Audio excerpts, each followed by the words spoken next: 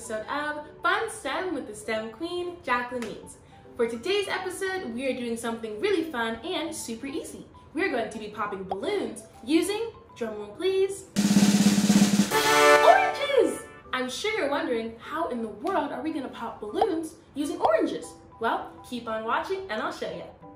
Before I get into the experiment, I'm going to go ahead and put on some PPE to protect my eyes. So, I've got my pink goggles ready. Now I'm going to go ahead and take my knife to cut my orange up so I can use it to pop my balloon. Now if you're a little kid, make sure you get an adult to help you with this step.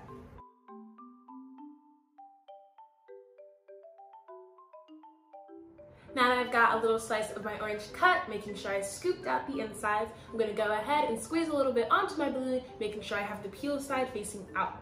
Ready? Here we go!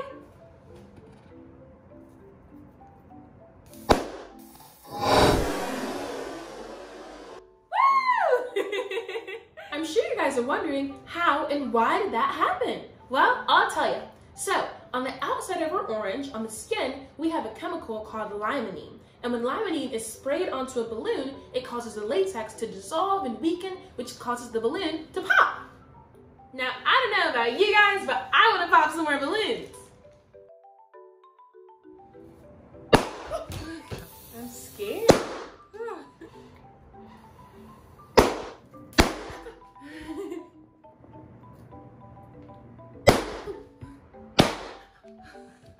Woo! I hope you guys had so much fun with me today popping all of these balloons. I know I had the best time even though I was a little bit scared. But I hope you guys learned a lot and had a bunch of fun, and I'll see you in the next episode of Fun STEM with the STEM Queen, Jacqueline Means. You guys can follow me on my journey at STEMQueenDE on Instagram and Facebook, and on Twitter it's JackieMeans24. See you in the next one. Bye!